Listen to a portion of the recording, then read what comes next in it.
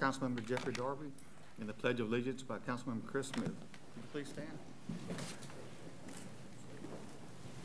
Let us pray. Holy Father, we thank you for this day that you allowed us to see. We thank you, Lord God, for rest on last night.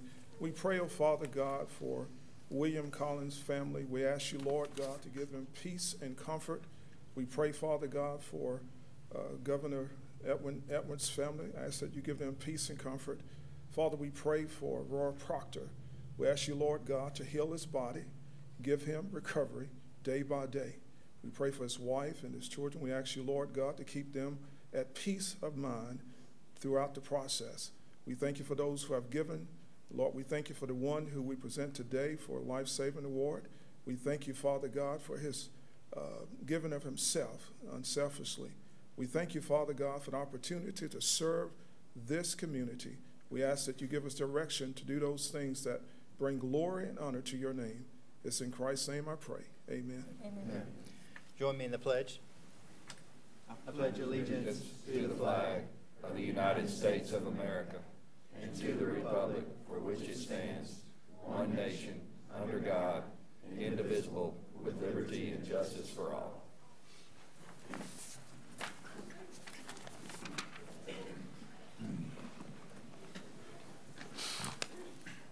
Roll call. Mr. Montgomery. Here. Mr. Smith. Here. Mr. Irwin. Here. Mr. Darby. Here. Mr. Williams. Here. Mr. Free. Here. Mr. Maggio. Here. Council, in accordance with Louisiana open meetings laws and the adopted Bossier City Council meeting rules resolution, the City Council asks for order and decorum at our meetings. Please silence your cell phones. Anyone wishing to address the council on any agenda item may approach and state their name and address for the record and shall be permitted 3 minutes to make their comments on the particular item that's up for discussion, with up to 4 speakers per side. All other audience members are asked to please observe the meeting quietly, and if there is a need for audience members to hold a conversation or take a phone call, you are asked to please step out of the meeting. City Council appointed Sergeant-at-Arms have been instructed to maintain decorum and ask anyone in violation to step out of the meeting in order to maintain orderly conduct of the meeting. We'll approve the minutes. So moved. Second. Have a motion and a second. Council, please cast your vote. No, sir. Audience. Huh? Audience. What'd you say? Oh. Does the audience have anything about the agenda today that they'd like to speak on? Okay. Please, Council, please cast your vote. Motion carries. Council, there are no additions to the agenda, so we'll just need a motion to approve it. Did I get a motion to approve today's agenda? So moved. Second. Council, please cast your vote.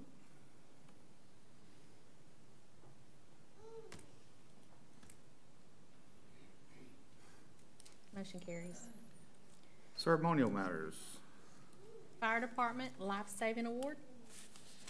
Mr. Zagone, Mayor Chandler.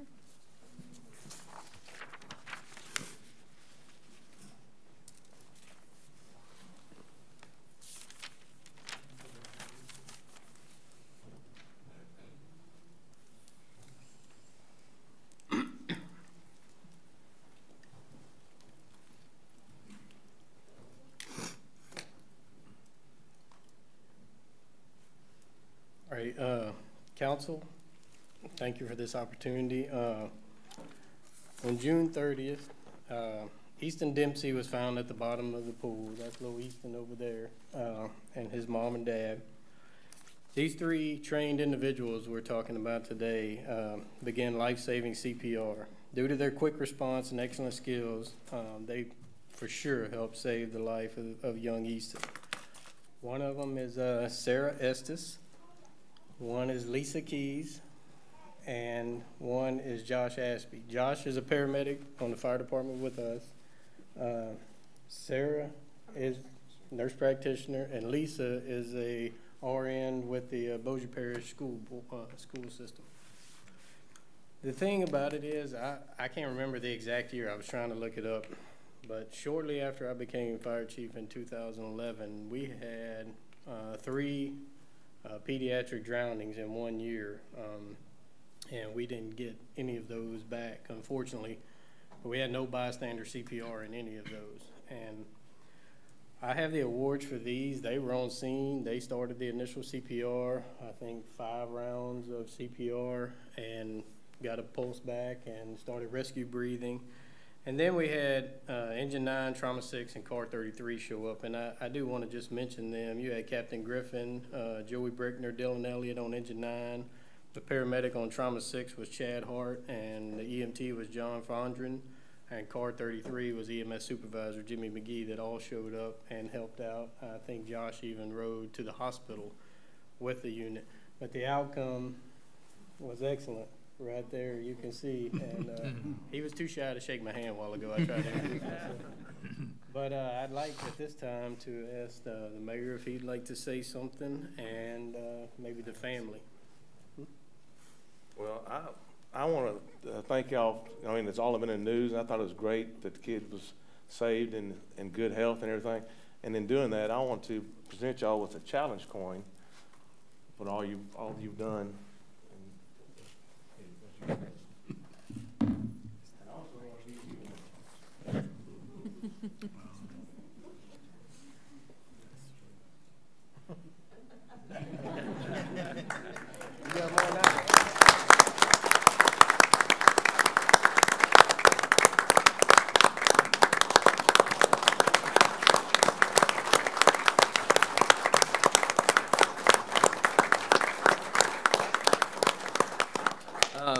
I'm Easton's father, and you know, you just never know how blessed you are to be in a community until. I think that was a thank you. You never know how blessed you are to be in a community until something like this happens. And for my wife and I, we'll never be able to repay y'all for what y'all did for us that day. But we'll also never be able to repay the community of Bossier and so many other people that gave their support and their prayers. You know, it's our hope that this doesn't happen to any more little ones, but we want to do everything we can, obviously, to raise awareness about pool safety and the importance of CPR and things like that, too. So you can't talk to them. But, again, we appreciate y'all having us. We appreciate y'all giving them the awards. They absolutely deserve it. So thank y'all. We love y'all. Appreciate it. Tell them thank you. Say thank you. Thank you. All right.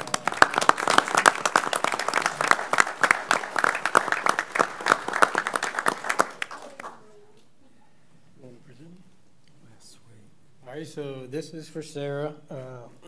All 3 of these are the Citizen Life Saving Award. It's one of the highest honors the fire service can present as a Citizen's Life Saving Award. So,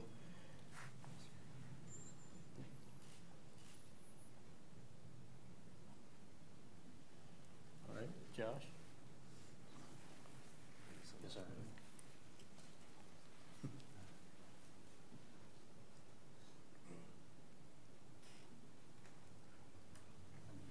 All right. Thank you so much. And Miss Lisa.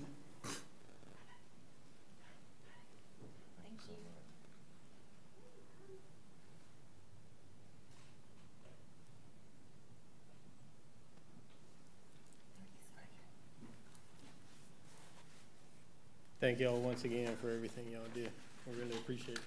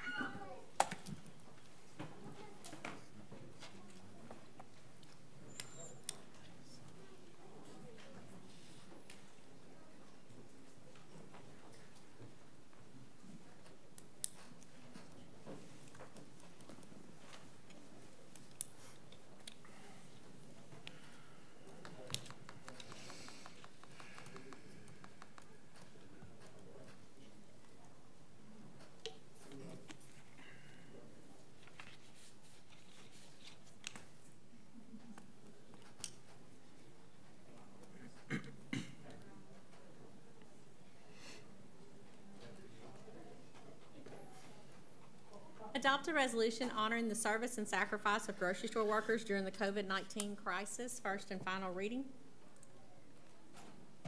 So, Second. Council, please cast No, your sir. vote. No comments from the audience. I'm sorry, any comments from the audience? Council, please cast your vote.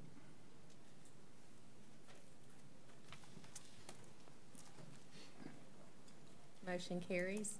Is there anyone here from the grocery store industry? I know we send out several invites. Anybody? Come on, we ask that you come on up. Does council have certificates that they would like to present? You're not alone. I'm going to read the resolution.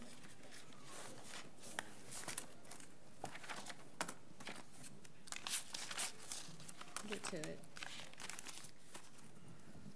Whereas during our nation's fight against COVID-19, grocery store employees put themselves in harm's way to perform the variety of essential tasks necessary to keep food and other necessary items available to the citizens of Bossier City. And whereas these essential frontline workers kept the supply of food and other necessities available to citizens of Bossier City by putting their health and safety on the line to serve this community. And whereas grocery store employees have answered the call and carried out their critical mission of ensuring food and other necessities are available to feed our families during the COVID-19 crisis. Now therefore be it resolved, the City Council of Bossier City, Louisiana, in regular session convened, does hereby recognize and applaud the contributions of grocery store workers during the COVID-19.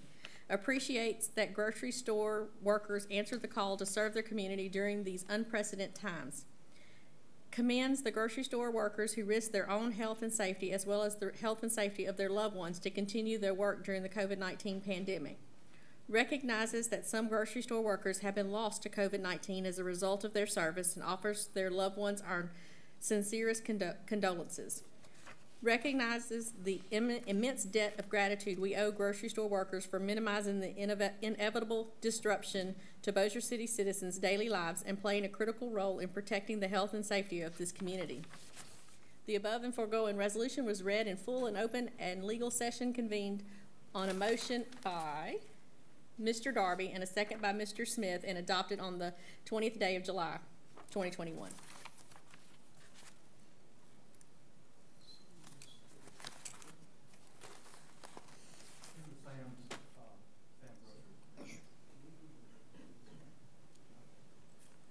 My name is James McKenzie. I'm the club manager at Sam's Club.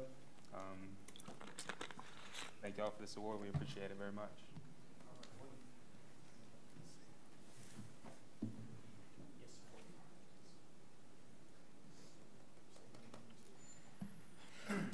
My name is Jay Holmes. I'm the district manager for Brookshire's in the Shreveport-Bossier area. I want to first show appreciation for the council for recognizing our company and our partners.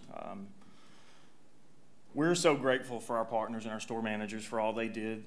The long hours, the additional safety measures, the additional cleaning, the numerous policy changes I'm sure you'll attest to. It seemed like there was 3 or 4 per day that came out for us. So just on behalf of Brookshire Grocery Company and all of our store employees and partners, we say thank you.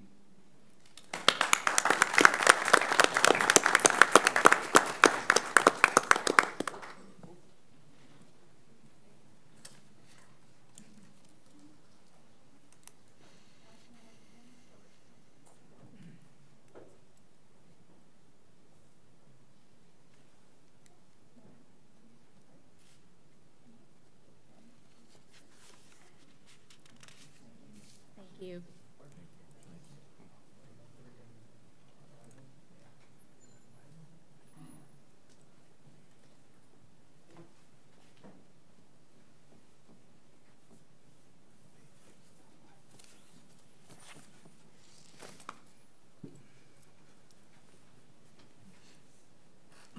Hearing of appeal for Josh Greenwalt, 5924 Wildcrest Street, Bossier City, Louisiana, for violation of City Ordinance Section 14, vicious and dangerous dog.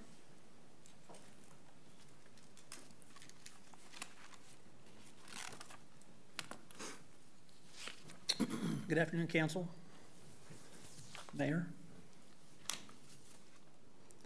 On July 4th, our animal control officer received a call from Mr. Pipes, who lives at 2200 Middle Creek Boulevard, stating his dogs were attacked by a pit bull who came across the street from 5924 Wildcrest. According to Mr. Pipe's statement, he, his son, and granddaughter were walking their 3 dogs while approaching the intersection of Middle Creek and Wildcrest. A pit bull charged across the street, went behind his husky, and bit her tail. They tried to grab the dog's collar but weren't able to restrain it. Then the dog charged at their golden retriever but did not bite it. They again tried to restrain the dog and pushed it towards the street, but the dog got away, ran back across the street to his house where he was waiting for Mr. Greenwald. In Mr. Greenwald's statement, he acknowledges his dog was loose and outside of its backyard. According to the city ordinance 1461, dangerous dog shall mean any dog that when unprovoked shall be deemed a dangerous dog if it, number 1, bites, injures, or inflicts a bite on a human being or domestic animal, either upon public property or those areas of private property that are unfenced and normally accessible to the public. And number 2, chases or approaches a person upon the street, sidewalks, or public grounds in a terrorizing or menacing fashion or apparent attitude of attack. We believe that this case meets the requirements for deeming this dog dangerous. This is Mr. Pipes. He'd like to speak on his own behalf. I don't think I have anything to add to the facts other than what you all have in the report. My wife and I do walk by the deputy's house daily, usually on the other side of the street. The fact of the matter is his dog was loose. My dogs were on leashes. The dog made a direct hit on my husky's rear end. You can judge from the pictures how bad she was bit. I don't think I have anything else to add. Mr. Pipes. Thank you. What is your name and address for the record, please? I'm sorry. It's James Michael Pipes. I live at 2200 Middle Creek Boulevard. Thank you. Yes, ma'am. This is Mr. Greenwald. Okay. My name is Josh Lee Greenwald. I stay at 5924 Wildcrest. It started on July 4th, as you can see probably in the report. I woke up about 12:45 in the afternoon after a long night out. Let my dogs out like usual. Was going to go to my wife's parents' house to spend 4th of July night there. And whenever I let my dogs out, about 20 minutes after that, I opened the door to let them back in. Called for my female, and she didn't answer. My female her name's Sasha. She is according to the vet, a lab boxer mix. Whenever I called for her, she didn't come, which is very strange. She's been trained for the past 3 years professionally. Whenever she hears my command, she comes all the time. So I went into my backyard. Just whenever I saw Mr. Pipes across the street, and he yelled at me saying, "Hey, your dog just attacked my dog." So I went inside, put my shoes on, went around to where my gate is, and I noticed my gate was opened. At that point in time, it struck my mind, I have no idea how my gate's open. My gate is always secure and is never opened. So I went out, addressed Mr. Pipes, asked him if his dog was okay. He said he did not know that he would have to check on it. I noticed at that time he also was walking a dog that had a muzzle on it. He also had 2 other dogs with him. They were all standing up. Whenever I asked him where my dog was, he pointed towards my house. Went over there. His son was there, had my dog up against the door like this. She was waiting for me to go let her inside. I let her inside, put her in her kennel, went back outside. Nobody was outside. I assumed they kept walking the dog. I assumed everything was okay. I went to address the matter. I noticed on my Ring camera on July 3rd, 2 kids came to my house. Same 2 kids that always come to my house asking for a ball that they kicked over my fence. They rang the doorbell for about, 3 or 5 minutes. Nobody answered. They went over my driveway, around to the side where my gate was, and then they went back to their house. I went to the house where the kids live at, addressed the parents. They walked in, asked a few questions. They said that it was one of their friends that went into my backyard through my gate, got the ball, did not secure the gate. that matter has been addressed. On, I think it was the 4th. I don't know what time they came by, but I wasn't home. Animal control came by my house.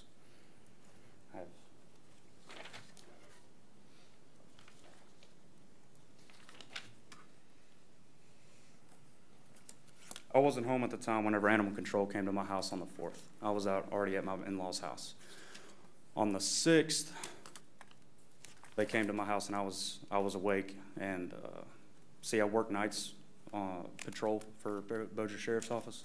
So whenever they come in the morning at 8:30, 9 o'clock in the morning, I'm asleep and I didn't answer the door. So the 6th, they came by. They came by later in the afternoon. They finally got a statement from me. And the statement they have says,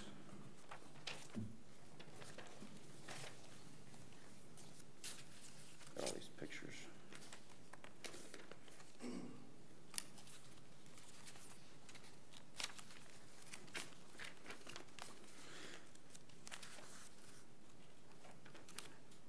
I don't know if y'all have my statement in the packet or not.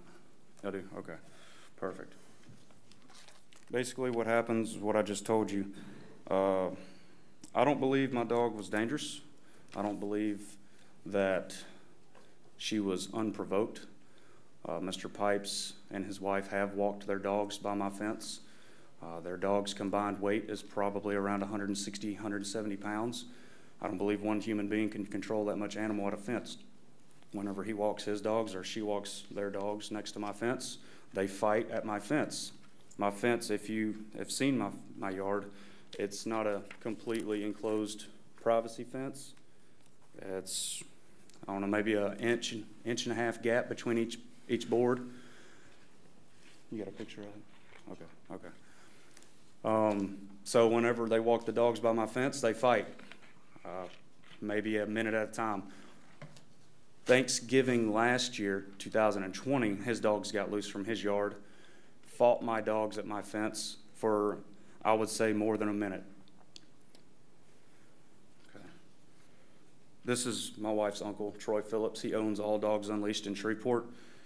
He was at my house at the time on Thanksgiving. Him and my wife had to go outside, get his dogs taken back to his house.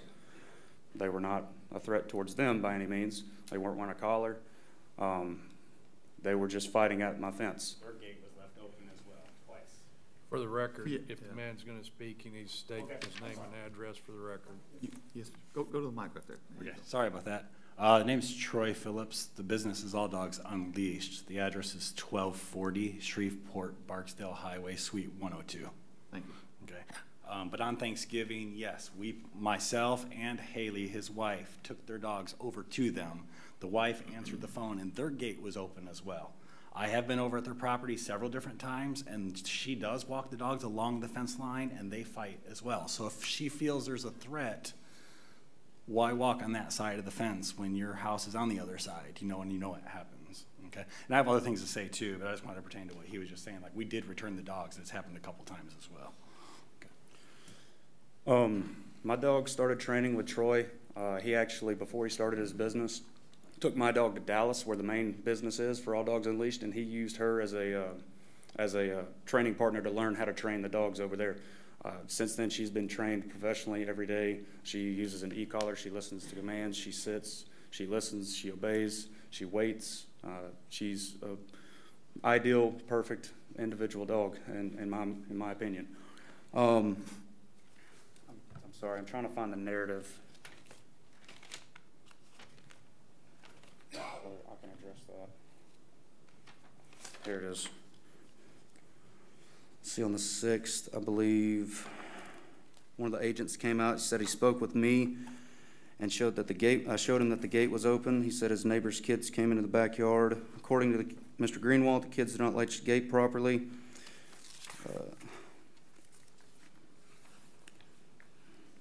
Right here, it said, I informed Mr. Greenwald that we would be doing an investigation on the attack and that his dog could be deemed dangerous.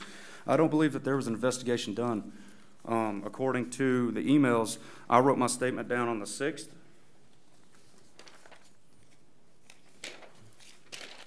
I wrote wrote my statement down on the 6th and provided animal control with my statement. On the 8th, Mr. Pipes emailed Jennifer Westerfield with the Bossier City Animal Control. He said, Jennifer, could you call me and let me know what is happening with my problem, please? Thanks, Mike. It's 2 days after I gave my statement. The next day, Jennifer emailed him back, said, hi, Mr. Pipes, we're currently going forward with deeming the dog dangerous. I need your formal statement on what happened. You can either email me your statement or come into the office and write a statement. Thank you. Mr. Pipes, later on that day, on the 9th, provided his statement in an email. So I guess what I'm getting at is I don't understand why they would have an investigation done without a formal statement from Mr. Pipes. Also 3 days after my statement was provided. Also on the day of the attack, whenever I came back, I did not notice it at the time until I put my dog away and then got her back out later on that night. Sasha did not have any blood on her chest. She has a white chest. She has a tan dog, white chest, and white feet, okay, just like a boxer. There was no blood on her chest. There was no blood on her mouth. There was nothing hanging from her teeth. Her teeth were completely clean. Only other thing I can, and I'm not trying to make any assumptions, the only other thing I can think of is the other dog that had a muzzle on while he was walking. I don't understand why you would have a muzzle on your dog unless it's a dangerous dog. Also, the attack happened, supposedly the attack happened. I have my dog here on my Ring camera at 1:02 p.m. Also, I have Mr. Pipe's son here on my Ring camera at 1:15 p.m. with my dog Sasha. According to the narrative, according to the email, trying to find the time, I'm sorry. It's at the top. It's at the top. Top line. Yeah, 2:30, right here. His son Joe, at around 2:30 p.m., he was approached at the intersection of Middle Creek and Wildcrest with my dog. Came charging out of my backyard. Well, obviously, my dog was already detained at 1:15 p.m.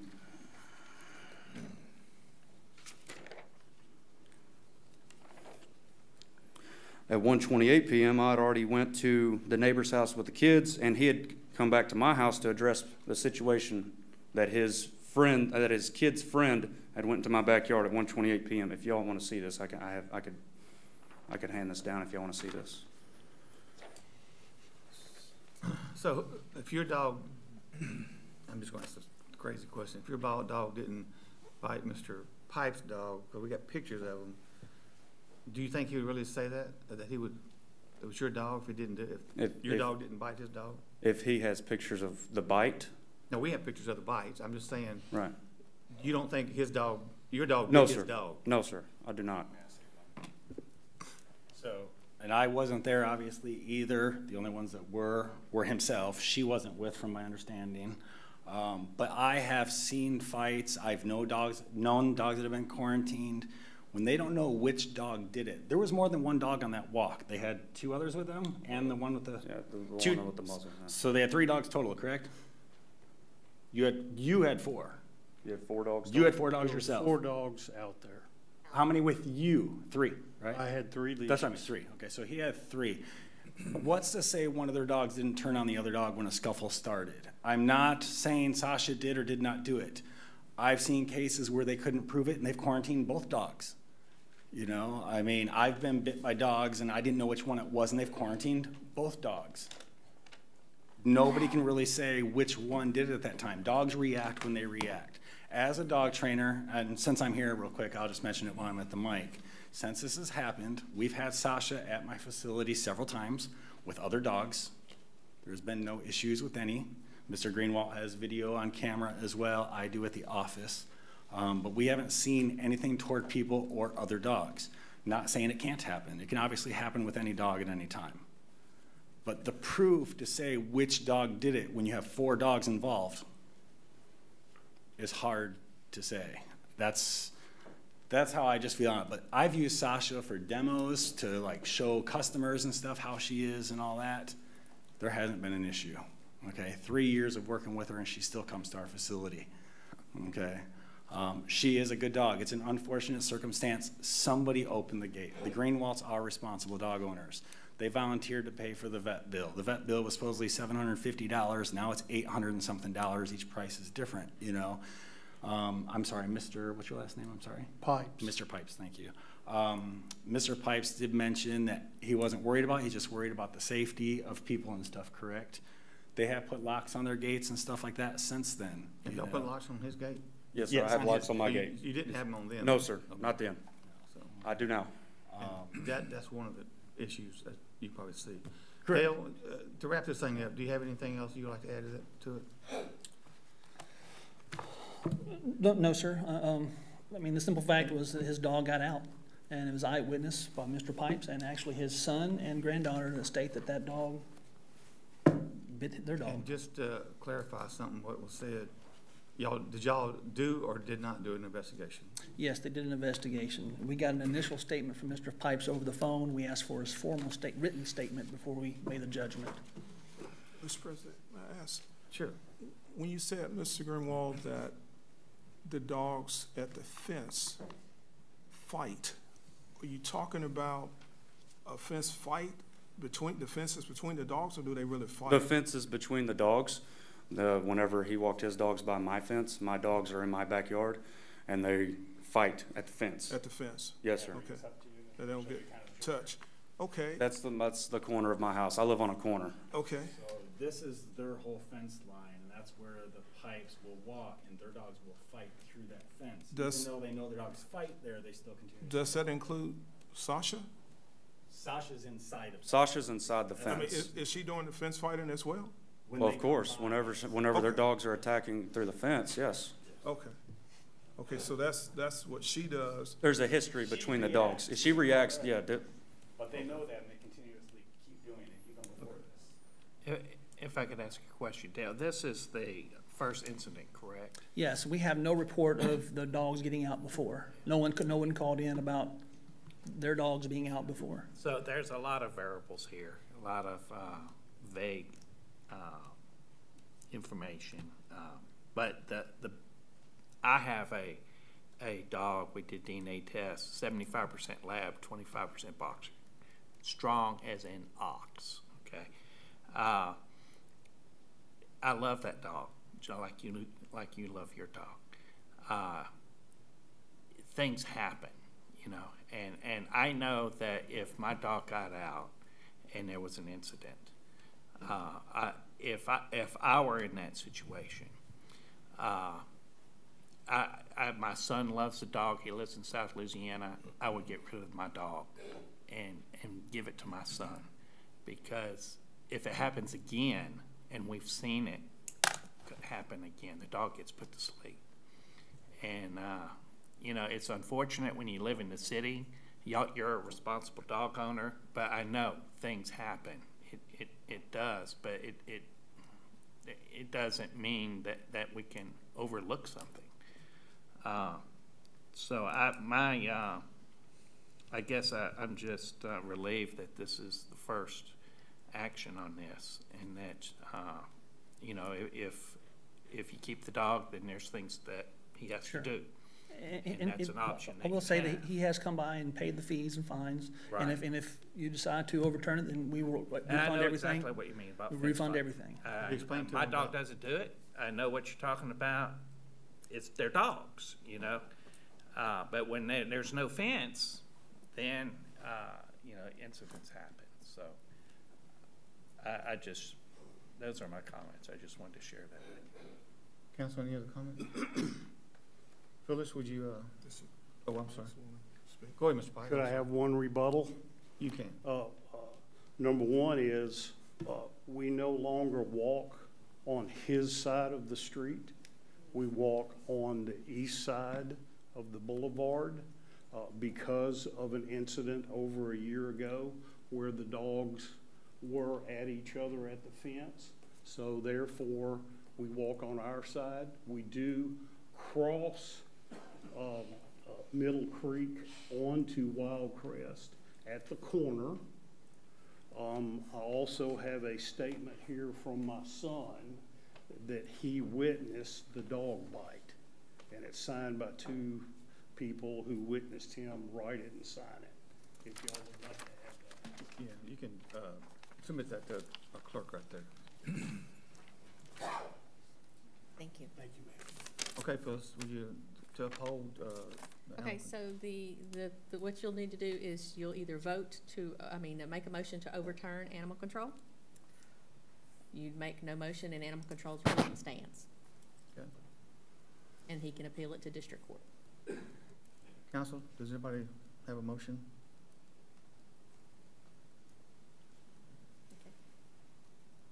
So we're gonna deem it dangerous. Please, and I know you will, Dale, explain to them what happens if it does it again. That's the big part. And you'll explain to him about the district court Yes. process? Yes. Okay, thank you. Thank you. Ms. Pipes? Thank you for your time. Thank you. Unfinished business.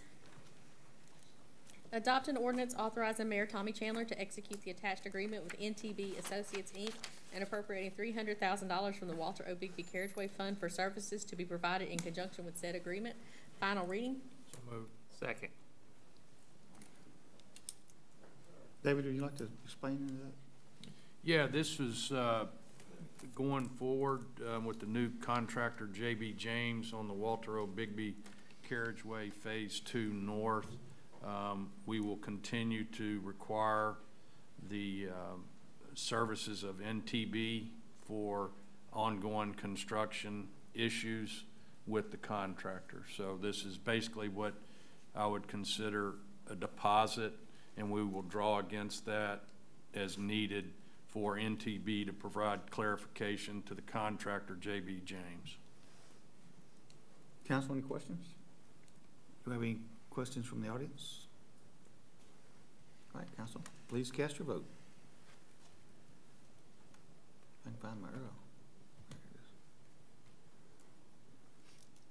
Motion carries. Adopt an ordinance to appropriate $116,068 from the LDEQ SRF loan CS 221103-02 to be used to supplement the already appropriated $250,000 from ordinance number 36 of 2020, the Waller Avenue Lift Station. Final reading. So moved. Second. Ben, this is additional money, for that lift station. I know they did a lot of work out there.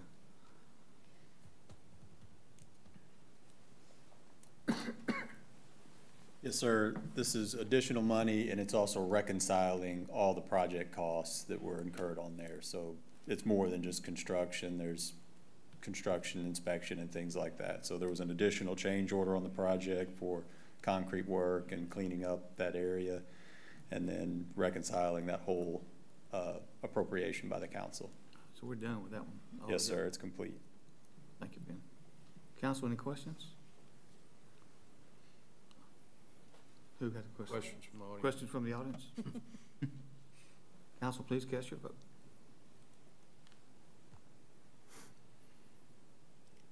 Motion carries. Adopt an ordinance to approve report of change order number 1 and number 2 for the LTRI Louisiana Technical Research Institute Bossier with an increase in project cost of $80,055.85 from the 2016 sales tax bond issue. Final reading. So moved. Second. Council, any questions? Do we have any questions from the audience? Council, please cast your vote. Motion carries. New business. Introduce an ordinance to approve report of final change order for the Melrose Extension to Plantation Drive project. First reading. So moved. Second. So we're completely done with Melrose now, huh? Any questions, council?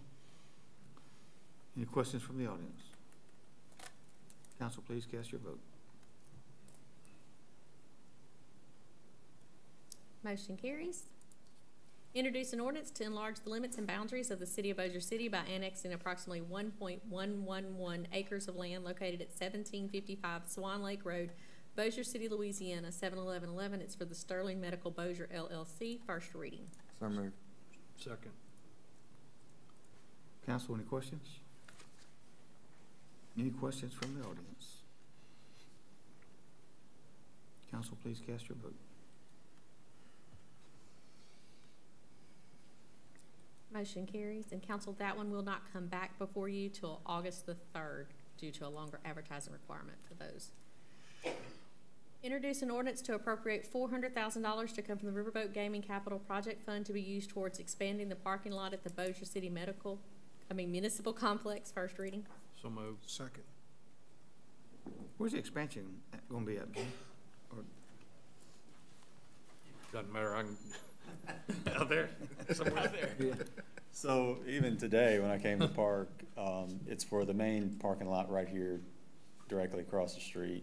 And it's, you know, we got people parking in the grass before council meetings and things like that. So it's preliminary, that cost estimate. We were a bit conservative with those numbers. We think once we get an engineering design on that and get everything out to bid, we'll get more refined numbers on that parking lot. Is it going just straight back to where the, Yes, the old restaurant was? Correct. Okay. And we're gonna tie in the, there's a little sidewalk back there for the library as well. Yeah. We're gonna tie all that together. Okay. About how many spaces we're going to have? I knew you were gonna ask me that. Okay, that's okay. We'll find that out next time. Yeah, I'm sorry. There should be a little diagram in your packet, but if not, I'll shoot that out to everybody.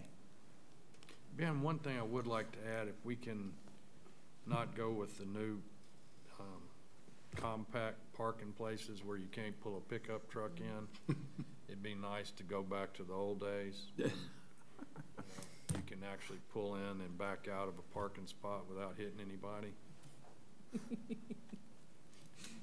It's interesting you mentioned that, because I was having a hard time parking out there. That parking lot can be designated for normal vehicles, and then.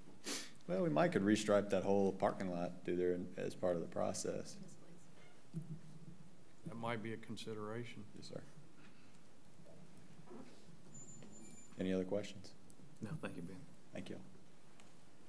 Any questions from the council? Any questions from the audience? Council, please cast your vote. Motion carries. Introduce an ordinance to fund improvements to the Shady Grove and Rome Street lift stations at a cost of $464,000 to come from the LDEQ loan CS 221103-02 and the Sewer Contingency Fund. First reading. So moved. Second.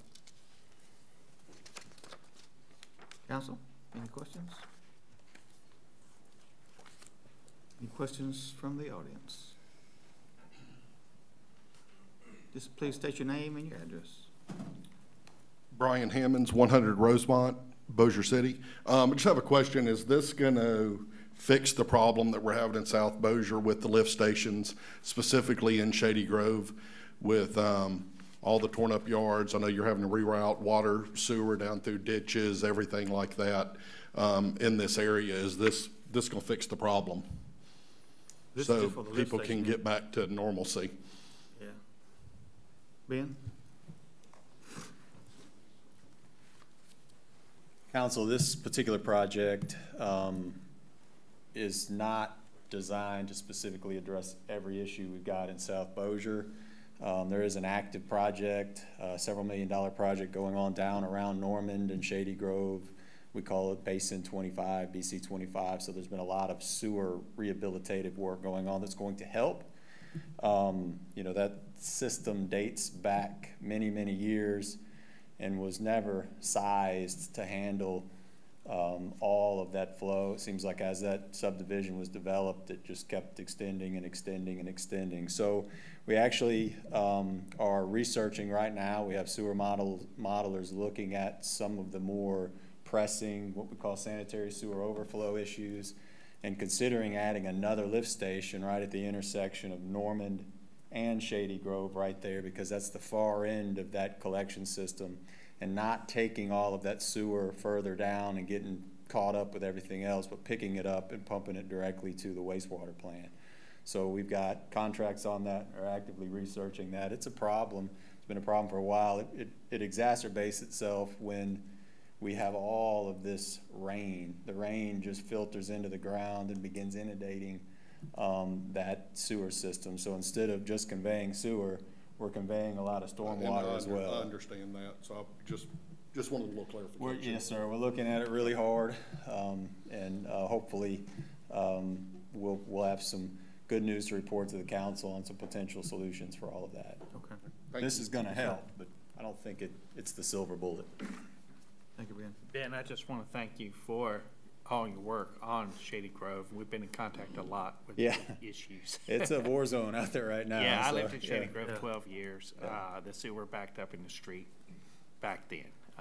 But I do appreciate the work that's being done. It's an enormous project, retrofitting sewer lines in an old subdivision. Well, there's a lot. You have sidewalk work going on, street panels being replaced, sewer projects, so there's a lot of work happening down there. I don't think there's many cities that would do this. Yeah, well, it's a no pain, project. no gain, so. And I appreciate it. I was down there yesterday, and Ben, just see, after the meeting, let's meet for a few minutes. Sure. Because I got some things down there that been happening the last few days, and they talked to you about. Okay, yes, sir. Mr. President, if I may, Ben, what is the timeline again to wrap all of the current projects that are going on down there? I would say we're in the home stretch. You know, Mother Nature's just, I can't, Right. I'm not gonna put on record what I think that would be because I can't predict what the weather's like. But, you know, when we get torrential downpours, just know that every project in the city, when that happens, is delayed. Gotcha. But they are making hay there.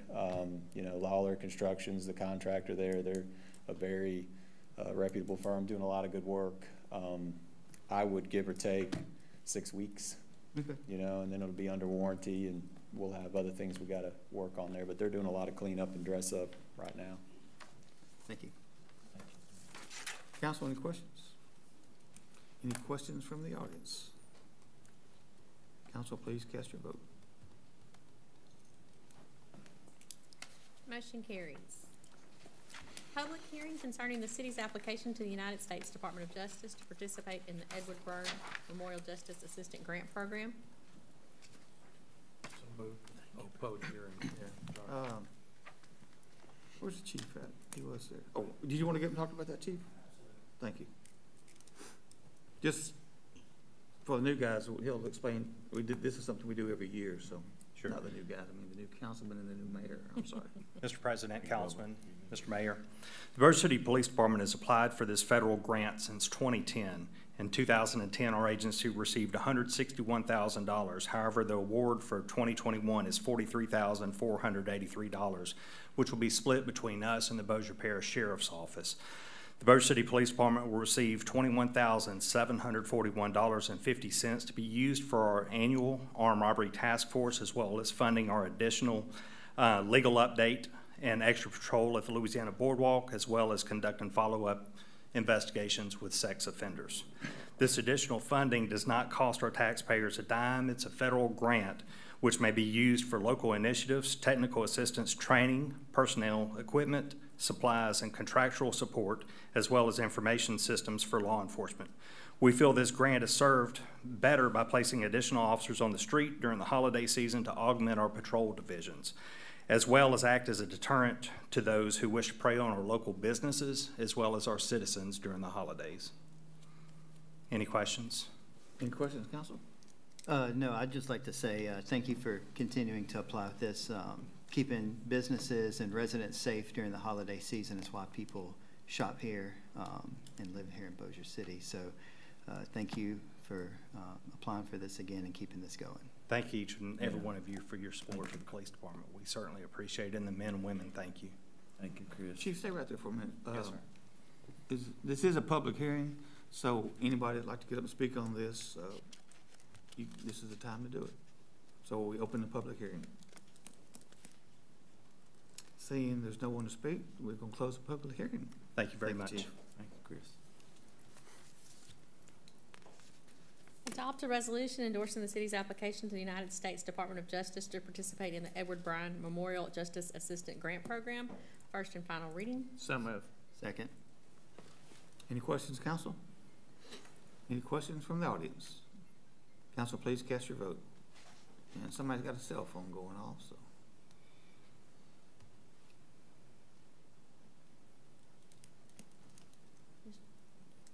Motion carries.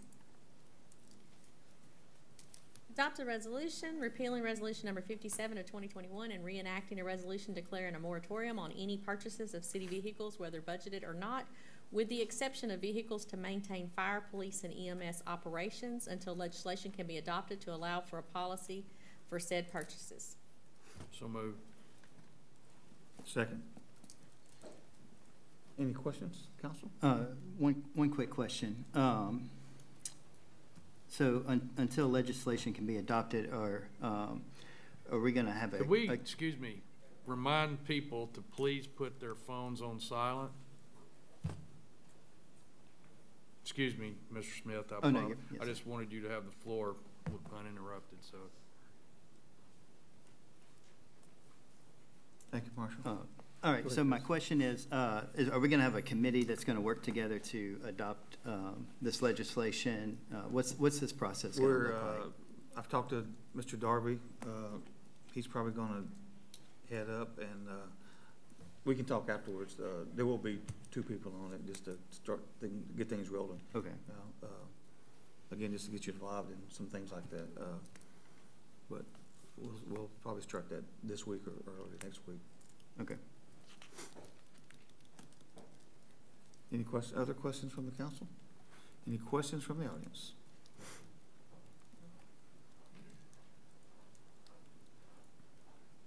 Good afternoon. My name is Kerry Chandler. My address is 2924 Heather Lane here in Bossier. And my question about number 7, probably a twofold question. What is resolution number 57? That's when we did initially. I didn't think about adding emergency exception for the fire and police for emergency stuff only. You know, everything else will still come to us for be approved.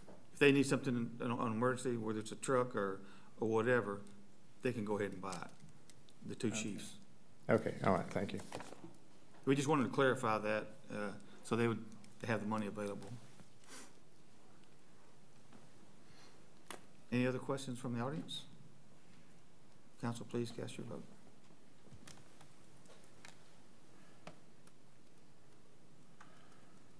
Motion carries.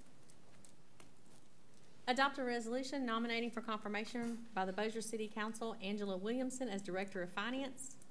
First and final reading. So moved. Second. Is she here, Tom? Yes, sir. Where's she at? Oh, there she is. Would you like to come up, Miss Angela, and say a few words?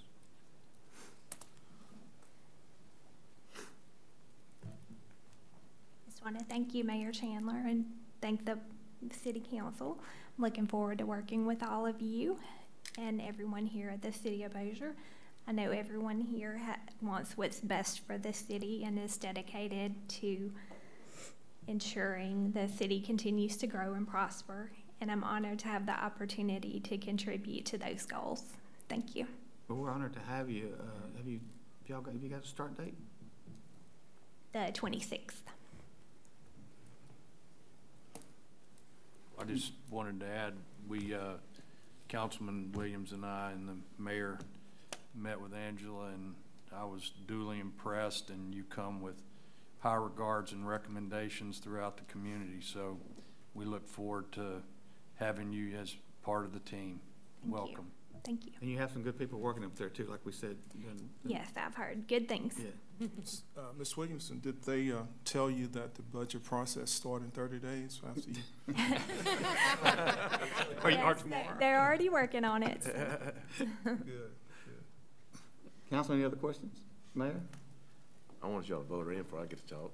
You know, I ain't voted her in. She's gonna get voted in. Okay. You're great talk. No, I want to thank all the council for you know, approving my appointment. She is, I've talked to her many, many times over the past months and stuff like that, and she is really going to be a blessing to us and help out Molly and all of them upstairs. I appreciate you. Thank you. Council, any other questions? Any questions from the audience? Council, please cast your vote. Thank you, Angela. Motion carries.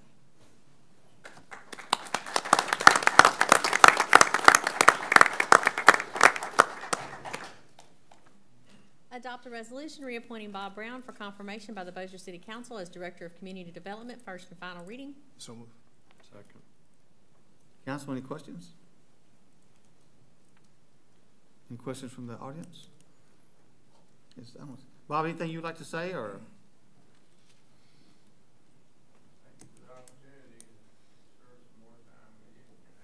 Not with me, I'm sure. Thank you, Bob. Mayor? Oh, thank you, Bob, for all you've done, and hope we can do this more down the road too. And thank you for all you do for the city. Thank you very much. Council, please cast your vote. Audience. Oh, I thought I did that. Anything from the audience? You like to say anything? Just making sure. Council, please cast your vote. Motion carries. Adopt a resolution reappointing Rodney Orr for confirmation by the Bossier City Council as Director of Fleet Services. First and final reading. So moved. Second.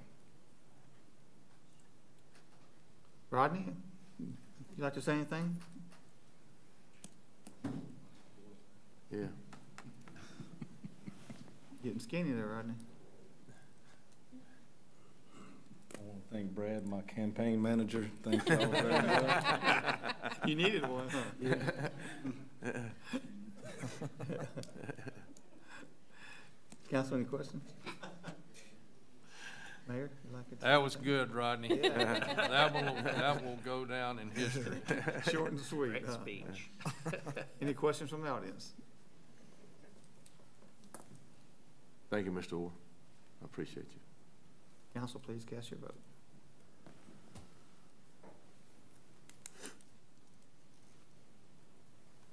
Motion carries. Adopt a resolution authorizing the hiring of one fire communications employee and the promotion of one fire communications employee to replace one position due to retirement. First and final reading. So moved. Second. Council, any questions? Any questions from the audience? Please cast your vote. Motion carries. Adopt a resolution reappointing John Allen Tomasek III for confirmation of the Bossier City Council as Director of Human Resources. First and final reading. So moved. Second.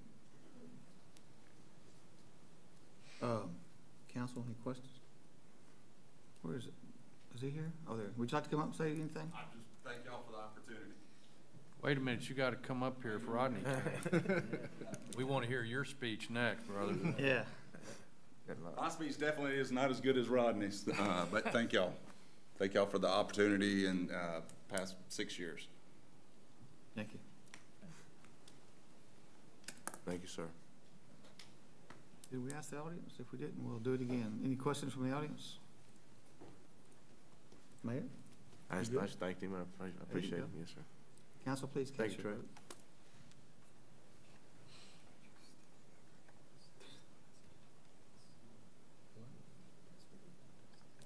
Motion carries. Adopt a resolution authorizing the hiring of a part-time property standards clerk to replace the position due to a resignation. First and final reading. So moved. Second. Council, any questions? Any questions from the audience?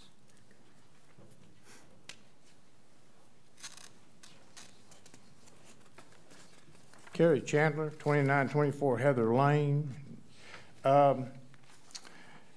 I'm dealing with the Property Standards Office about a piece of property that's it's not on my street. My street is a little dead-end street, but on Cloverdale.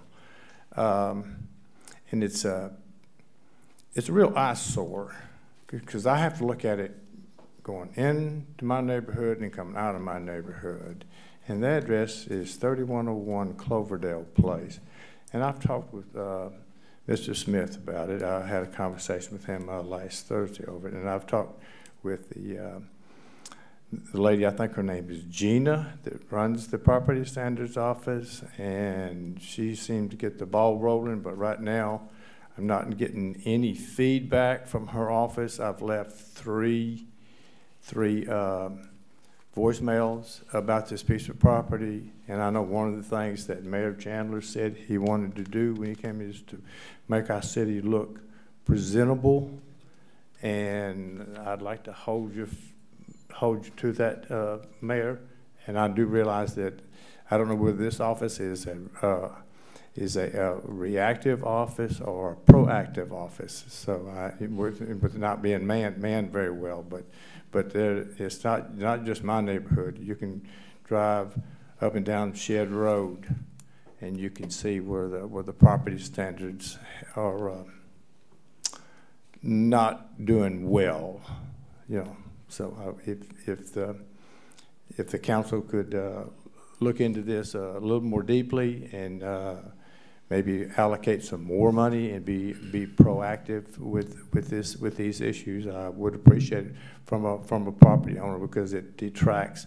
No matter what I do to my property, no matter how many dollars I spend on it, the first thing you see is grass, waist high, limbs down, hedges 25 feet up in the air.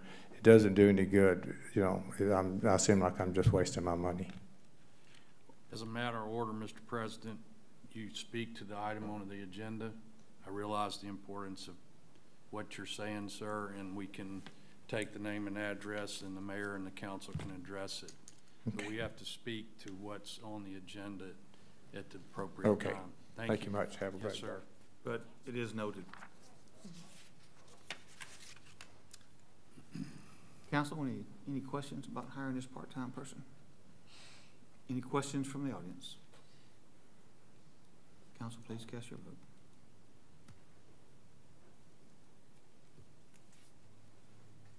Motion carries. Approve report of change order for the Tinsley Park expansion project with an increase of 31 days. So moved. Second. Ben? I know we had this little meeting the other day. How many did they ask for? Is this the second quarter? Or No, sir. This was just. This is only the first quarter. Oh, still the first quarter? Yeah, we couldn't come to conclusion on the second quarter, so we have not formalized that. Okay. Currently, the city's legal department's looking over there. So I think I remember the days on the first quarter.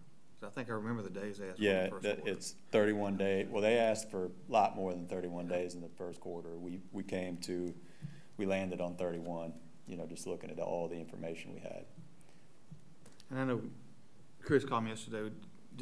I just try to get him up to date, you know, of what's going on and the things we're dealing with out there. And Chris, feel free. Yeah, I guess my only concern is we're 200 some odd days behind schedule already. We are not quite that many behind, but maybe from the original date of completion. But even with that, we're about 90 days behind schedule based on work completed to date and the currently approved additional time for that project. And we feel confident that given 31 more days is going to kind of jumpstart the process. They're going to be working weekends. They're going to be trying to finish this project quickly. I feel confident that they were due 31 weather delays. It was a rainy first quarter. Now we talked about with them in our meetings we had with them. You know, right. Like I said, they would not to get in too much, but they asked for a lot more. Mr. President, may I ask, what percentage of the project is completed to date? Do you have a number? It's in your little packet there. I'll have a slide on the project, but they are to date. We are 73% complete, and 88% of the construction time has elapsed. Mm-hmm. So even with second quarter, it might go from 88 to 85. They're still going to be, based on that comparison, behind. And that's related to weather mostly, not manpower. I didn't say that. Okay. So it's a combination of both, maybe? Yes, sir. I believe so. Okay. And has there been any prompting on the part of the city? Yes. Monetarily or just verbally? We've been issuing letters, emails. We meet every other week on the project to make sure that we're keeping things moving on task and on schedule. We don't do that on any other project in the city. So it's very intense, a lot of moving parts. It's a big project. Mm-hmm. So from my vantage point, as much pressure as the city can put on the contractor. We've been pressing. And they are responding. You know, the project moving along.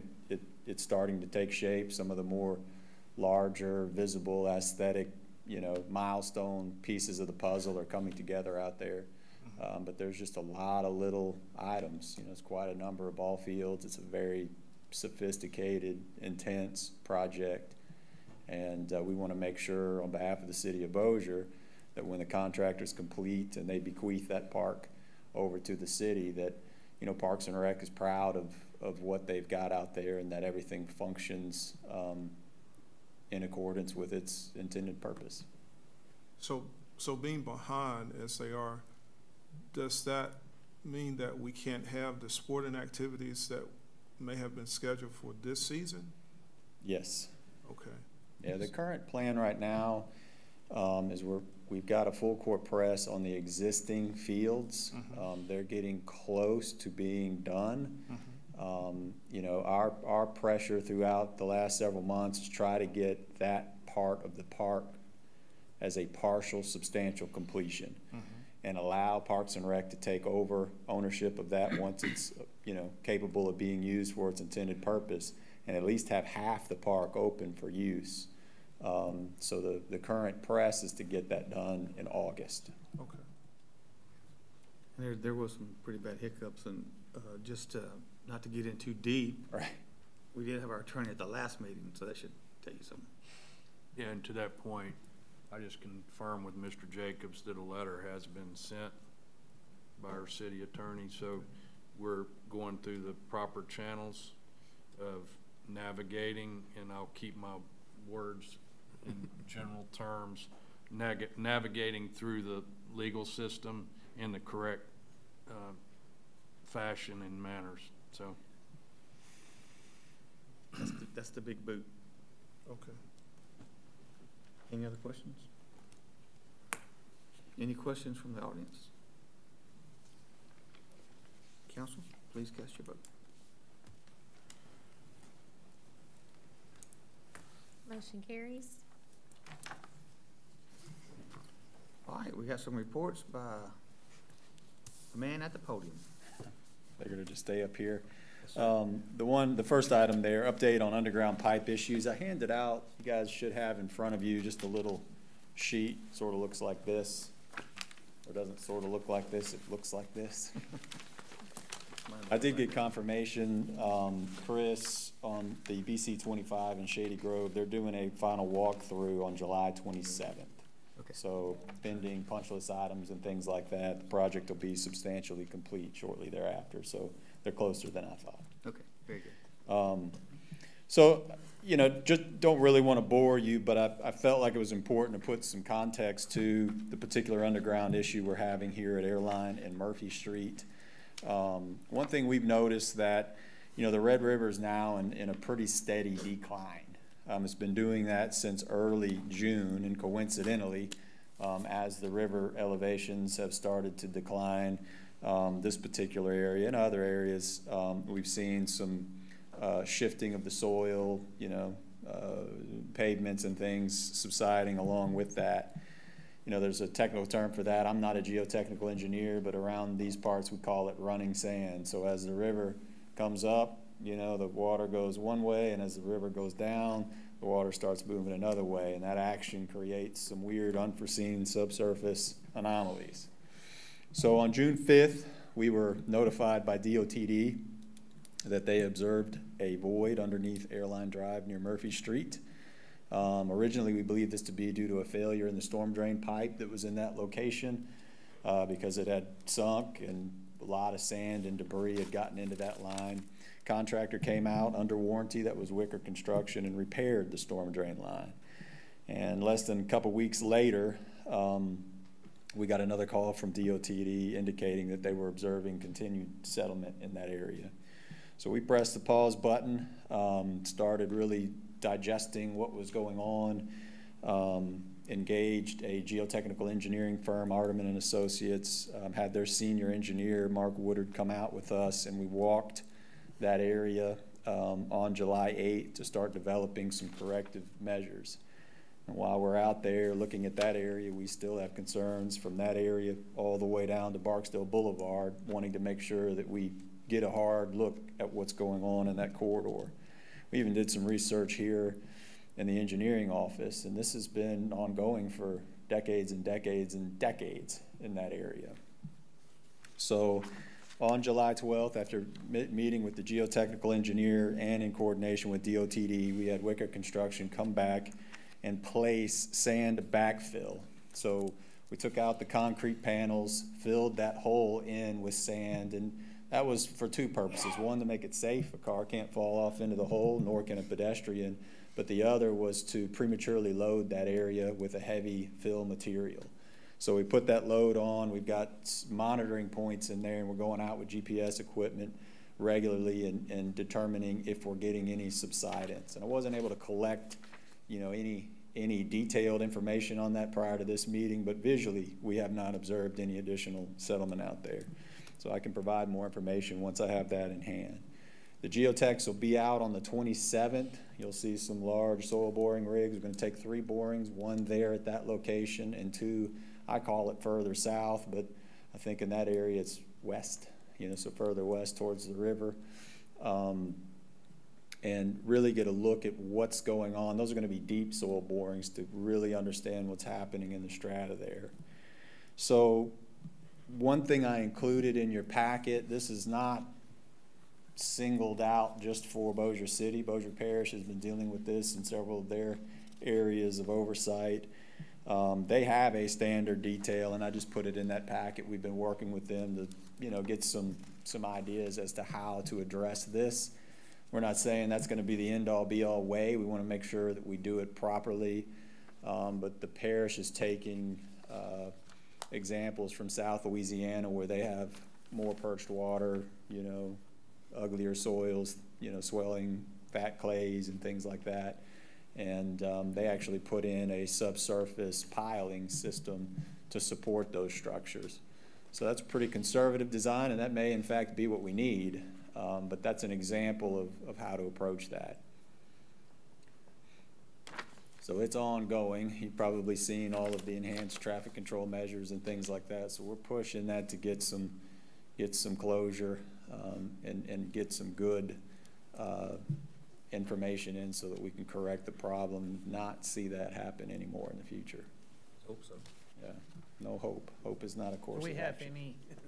Do we have any areas like that where we've put pilings in this area? Pilings like this, no.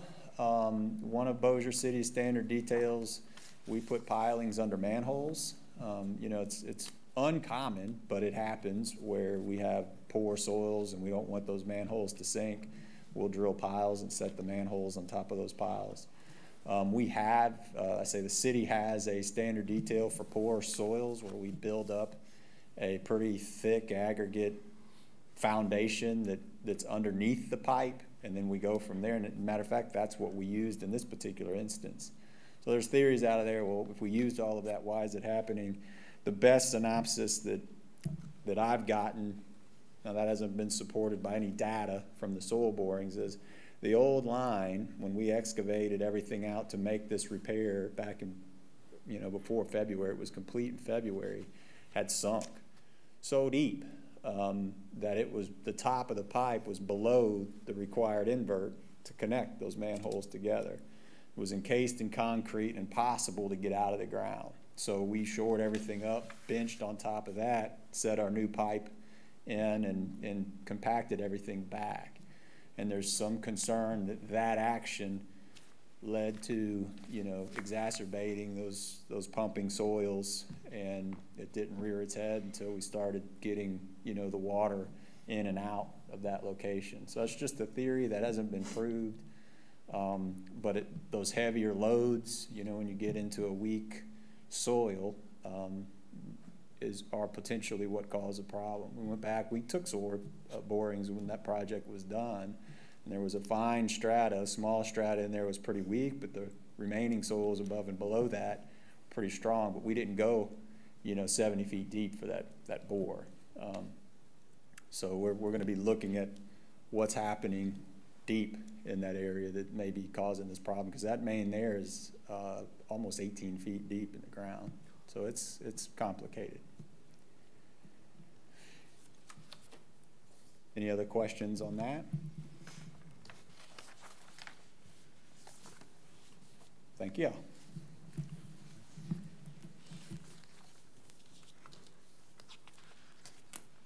Finance Department Monthly Finance Report for month ending June 2021.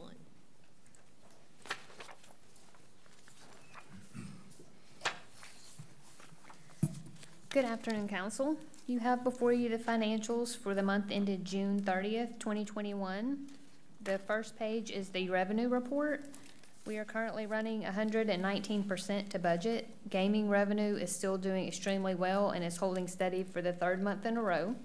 Sales tax is also doing well, up 19.9% compared to June of 2020. The month-to-month comparison is still reflecting COVID from last year, so the 2021 figures are still significantly higher. Page 2 is the expense report. We are currently running 9% under budget. The alternative fuel stations are notably over budget, but so is the revenue at 127%.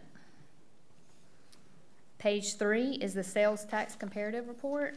As previously stated, sales tax revenue is up 19.9% compared to this time last year.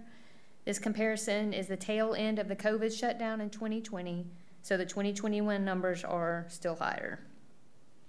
The last page is the manning report. We are up 8 employees from last month. The total employees as of the end of June is 672. We are currently 22 employees below the budgeted total for 2021 of 694. Are there any questions? What are we doing on water and sewer? We're doing. Ben, did he do that last month? Mm-mm. You did? No, I didn't. I think Ben was not here last. I don't think he gave one last month. I'll wait in the suspense. I don't have an answer for you right now. I've just got the June financials like yesterday or Friday, so I'm still running those numbers. No worries. I just wanted. I'll make sure to report to the council on all that. Whatever. You know, if you need additional assistance or whatever, but I want to make sure we stay on top of everything monthly. Absolutely. All right. Thank you. All right. Ben, I guess you're next, huh? What'd you sit down for? Got a break. Musical chairs here. Hot potato. Okay, monthly engineering report. So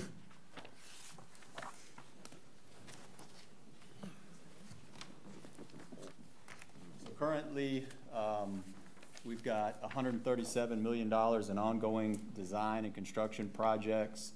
128 million of that is currently under construction. 6 projects in the design or bid phase, 20 projects under construction, and 7 subdivisions in or nearing the construction phase. So Walter O. Bigby Carriageway is complete, less one particular item, and that is a gate. And everybody talks about COVID and blah, blah, blah. Once we get the gate, that's for Edwards Street, installed, we will close that project out. Swan Lake Road, they are currently 86% complete based on the pay apps that have been submitted. If you've been out there, they look, for all intents and purposes, complete, less some final cleanup. We're working on some striping challenges, shall I say, at the intersection of Matakalat and Swan Lake. I've got some feedback from the design professional of record this evening, working with the construction management firm, Beast Engineering, to render a final decision on what we need to do at that intersection, complete that work, and close this project out. Melrose Drive extension, that project is complete. This will probably be the last slide you see on this. Citizens Bank Drive, again, that project is complete. Pullman Street, they have geared up and are blowing and going now on what we would call the second phase of that work. some of that being storm-related. We were also working with the utility companies, still working with the utility companies to get some of the older power and telephone and cable lines out of the way. The only thing we have left there, Mr. President, is the removal of a guy wire. Everything else has been pulled, and They got the poles out too? Yes, sir, I got the they email that's did. going to, but I don't know if They did. So they've been coordinating with Specialty Traco out there, and hopefully we'll get some good weather and get this project done. Highway 71 streetscape project, that one's a little ahead of schedule. They're 80% complete with 74% of the time elapsed. It's looking good out there. Ben, if we could get that on the grass mowing schedule, that Okay. grass is 3 feet tall. Those So we trees have this got- beautiful sidewalk, but we have tall grass. Those trees got sprinklers on? They It do, might not be actually. in the usual rotation because it's a new sidewalk. No, and I don't know. I'll look into it, but right now, that project site is the contractor's project site. So my thinking is we get them to cut the grass while they're out there and clean it up. That might not be the correct interpretation, but right now, that's what I'm thinking. Hey, if they do it, that'd be good thinking, huh? Yeah, they need to clean that area up, but they're close. Tinsley Athletic Ball Fields, we've talked about this. I don't know that we need a rehash, but 73% complete, 88% time elapsed, 95 days behind. That gives you a good picture there, though, of the new concession building, kind of the gateway sign going into the facility. You can see, the new backstop and dugouts and things like that behind that picture. So it is starting to look good out there. They're making progress. Clifford Allman Park restrooms, a little behind, but taking shape. They've got block coming up.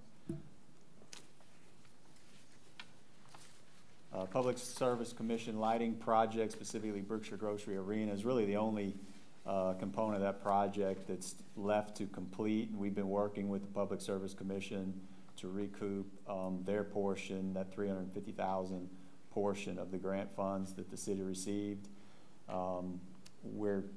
You'll be seeing next council meeting a change order request to extend and do a little more lighting improvement out there. So we've been able to stretch those dollars a long way. If you haven't been out there, it looks really good. Citywide street improvement projects, this is one of the major focuses of the engineering department right now. All phases of construction of this project are under construction, and that's including the citywide sidewalks. We're seeing a lot of I won't say windfall, but as we've been in those projects, we're learning that the subsurface conditions aren't as bad as we had planned for. We were pretty conservative with our plan, so therefore the pricing is coming back to the city and allowing us to do more work in these districts. We were out in Stonebridge last week and this week looking at some additional work out there. That subdivision's over 20 years old. We've been doing the same in some of the other districts. So as we get requests that come into the engineering department for various areas, we include those, prioritize those, and try to get that work completed on the streets. Did we, and you can say yea or nay, I know it's a big thing. Did we ever figure out what we're gonna do with Michael Street? I need to visit with you and Councilman Darby on that. That's on my list. I know what I want to do, but you're going to need Mr. Darby involved in that. Oh, no. Can't do it. So just for the rest of the council, Michael Street is in poor condition, but it also has drainage problems.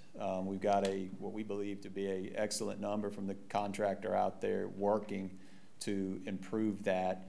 It will take your district a little bit more money out of your district to complete that, but we believe just to go in and do the pavement only and not address the drainage there wouldn't be the right decision. So we've got some ideas. We'll get with y'all. I can visit with y'all after the meeting if you'd like.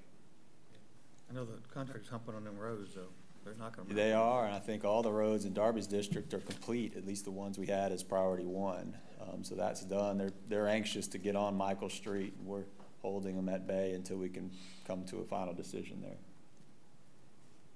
Any other questions on the street program?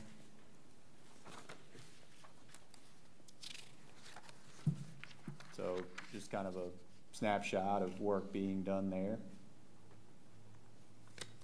Private development, got a lot of that going on. St. Charles Court, Unit 9, Duckwater Landing, Unit 1.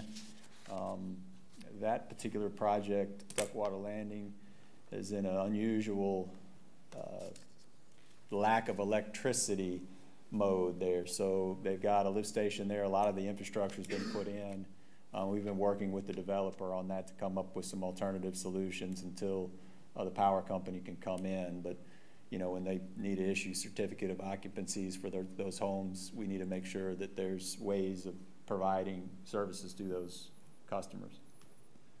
Golden Meadows Village, Unit number 2, Redwood Place, Unit number 12, Enclave, number 3, Estates number 4, and Retreat number 5. That's down in the Preserve. Retreat number 4, and then Village at Tiburon, Unit number 15, and that one's about done. We're working on all of the testing of the water main out there. I'm sure that that doesn't even scratch the surface for the need for residential in our area. Project out to bid or in design. Highway 71 lighting, phase 2. Working with the engineer right now to make sure we get the right fixture selection. The South Bossier miscellaneous capital improvements, those are in design. Highway 71 left turn lane at Golden Meadows subdivision. We'll be getting an engineer to work on the stages of study and design El Pronto. Same with the Tinsley drainage basins improvements. That was a project that the council recently approved, and we're going to engage an engineering firm to help resolve those problems. Just honorable mentions, urban systems, they presented to the council back on the 1st, and additional data will be collected once school traffic normalizes per DOTD requirements, if y'all recall. We've got some coordination going on right now with the Bossier Parish Police Jury and DOTD, looking at left turn lane extensions for access to I-220 at Benton Road. Working on the traffic signalization software upgrades. We've got Kansas City Southern. I think that's an important, I know that's created a lot of log jams there on Hamilton Road. They are to be complete and open that road by August 2nd. So get them out of there and get that north-south route opened up. And then we had gotten approval for the installation of the left turn signal at Airline Drive and Green Acres Boulevard. Going on to Innovation Drive, there were some issues there. That signal is installed and working, so thank y'all for that. And then property standards, I did take that note. I'll be getting with him later on that particular address, but they're blowing and going. You know, Mr. Rogers was out for a couple of days, right? I didn't know that. I talked to him a while ago. He had to go get tested for COVID. Okay, I'll get with you on some of that. That's all I've got. Any questions from the council? How are we doing on our pilot program as far as increasing the integrity of the streets and participating with the contractors? You remember we had talked about that? Oh, it's going well. If you want to explain, since we have the new council and new administration, something we initiated, what, a year ago or so? Yes, sir. So some of the areas where we're doing pavement improvements, the city's been back there multiple times, and we would contend that those pavements never really reach their intended service life. So Bossier City has a standard pavement design, kind of a one-size-fits-all, and in most cases that works fine, but when you get into areas where we've got boulevards, you got heavy cement trucks and trash trucks and things rolling through there, there are places where the pavements, Tiburon being one, example just coming to mind, there are plenty others where those pavements did not withstand, you know, the test of time. And so we are working to implement a more conservative design in those heavier trafficked areas based on good geotechnical engineering work and in concert with the engineers developing those subdivisions to make sure that we get pavements that won't need to be repaired once the city takes ownership of those, which is, you know, they go in and after 2 years, they become the cities. Well, they look brand new after 2 years, and then by some of these places at the 5-year mark, we're performing pretty expensive repairs. So one place we put in particular, just as a matter of note, was down on the preserve. The Parkway entrance. We didn't feel as though that entrance got the analysis it really needed. We worked with the developers, contributed, the city did, 50% of the differential in cost to beef up that pavement, which equated to less than $4 grand. But we think over time that probably will recoup itself to the tune of 400 grand. You know, so it's a good thing for both, you know, the citizens and the cities being, you know, friendly, if you will, to the development community, that, you know, they've planned these developments and their capital resources based on that typical standard. So the city saying, well, maybe to stave off some increased expense way down the line, what would it take to get these pavements a little bit more thicker for that particular condition? We participate. Yes, sir. So I don't know of any community that does that. thank you. Thank you.